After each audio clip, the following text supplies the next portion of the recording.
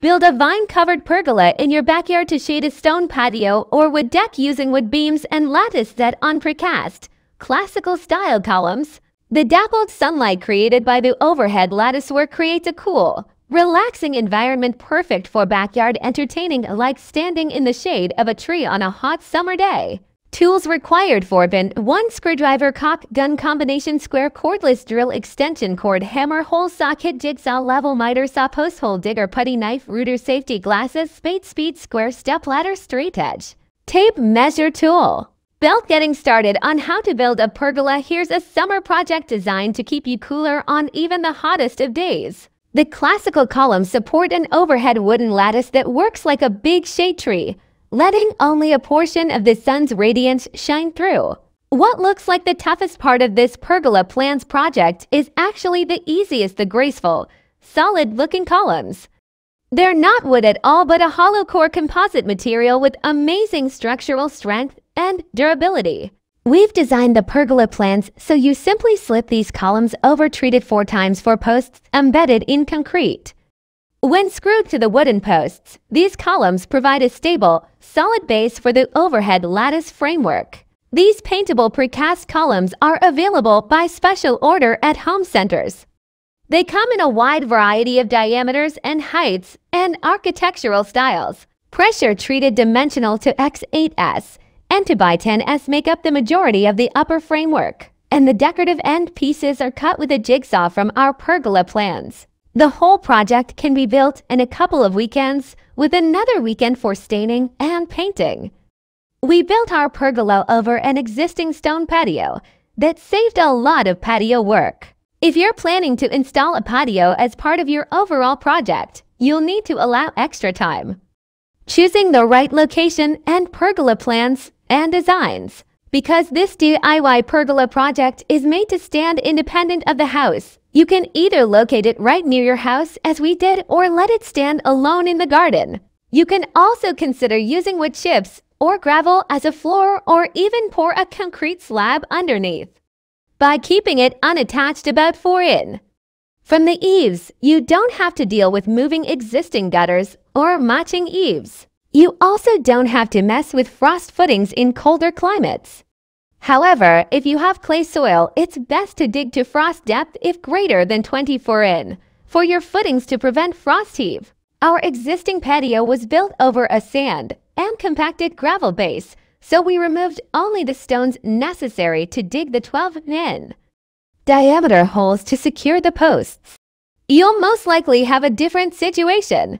Build a pergola over an existing patio instead of building a new one. Saves you a lot of time, money, and work. If you'll be adding a patio later, be sure to pour all the footings at the finished patio height as part of your pergola designs. Keep in mind any slope you'll include in the patio. Most patios slope about 1/8 in per foot to drain. Step to pergola designs details. Use this illustration when building the pergola.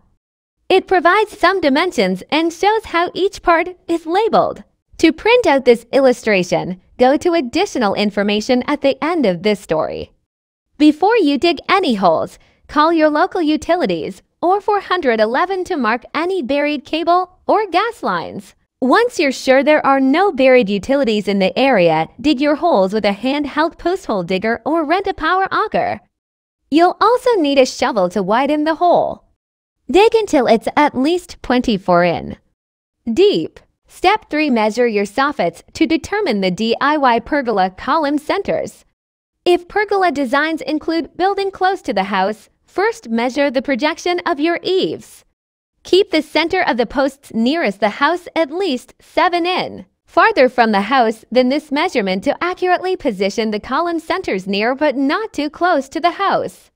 Drive remote stakes an equal distance from the house, attaching a string to help mark and align the outer post locations. To keep the posts in alignment, stake your post locations using remote stakes with a string. With the stakes driven beyond the work area, you'll be able to undo the string while you dig and then reattach it later to check for alignment. To check for left to right placement parallel to the house, just measure the distance from one of the remote stakes and write this measurement on a notepad. To make sure the layout is square, adjust the diagonal measurements of the post holes so they're equal. Step 4. Set posts in concrete. As you dig your holes, put the soil in a wheelbarrow and find a place to relocate it away from your site. Save any gravel or sand to reinstall pavers. You may need to move a post slightly. We shifted one post near the house to create an entry along the steps. Reconnect your layout string to make sure the holes are aligned. Cut your forming tubes and insert them into the holes. Level the tops of the forming tubes until they're flush with the patio surface. If you mix the concrete on site, you'll need about 5 bags of Quikrete or Sacred concrete mix per hole for a total of 30 bags. That's enough to have your home center or lumberyard deliver it to the site. If you call for a ready mix delivery, ask for 1/2 cubic yard. Add your 60 VIN posts and pour concrete around them. As you set your posts, reposition your string line about 1-3/4 in to allow for the post thickness, and then align the posts with your string line as you pour in the concrete. Note, if you have a post that's 1/2 in out of whack, don't sweat it. You'll be able to align the tops of the columns later when you install the overhead beam. Once the posts are embedded in concrete, let the concrete harden for a minimum of 2 days. Step 5. Cut the pergola columns to length and fasten them to the posts. To make sure we cut the bottom only, we didn't want to have to wait another 2 weeks for a new column. We flipped the columns end for end, flipped them over the posts, and marked the bottoms of each column for trimming and numbered them as well. Attach a story pole to the house to establish a reference point. Step 6. Mark the posts for cutting. We wanted the roof of the DIY pergola to align with the fascia of the house for a custom, fluid look. To keep the roof of the pergola even and level across the whole topside, you'll need to cut each post exactly. Attach a level to a straight to ×4 and mark the bottom of each post level with your height mark against the house. Measure down 10-1/2 in from the top of your fascia board for the cutoff height of your columns, 95 inches. 4 hours. Remember, there's still 10-1/4 in additional height going onto the tops of the posts. Step 7. Cut posts with a jigsaw. Transfer your mark completely around the post using a combination square that's set from the bottom of the post.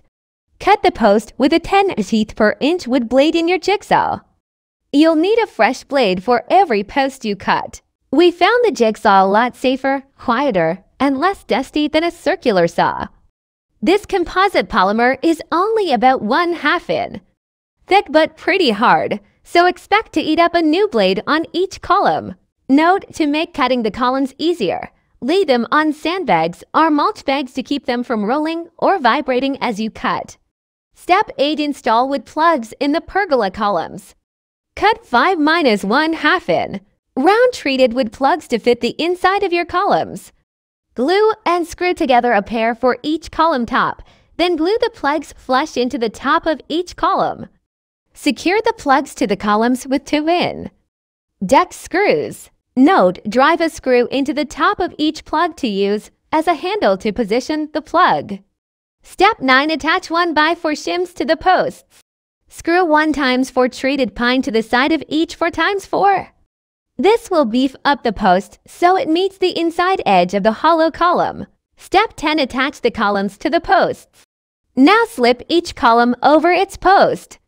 Strap a level near the base of each column. The column begins to taper slightly after 32 inches. From the bottom and screw into the wood beneath. Pre-drill and countersink 8 screw holes in the sides of the columns for 6 inches. From the bottom and for 30 in. From the bottom. Use 3 VIN. No. 12 exterior wood screws to anchor the columns to the wood posts. Plumb the column as you screw it to the post. You'll notice some play between the post and column. Opposing screws will tighten the entire assembly. Step 11. Set the beam over the pergola columns. Next, slip the molded base over the top of the column, and then slip the capital on as well. It's best not to fasten these in place until the project is nearly completed. Measure the length of the front and that to times 10 beams E, making them 3 inches.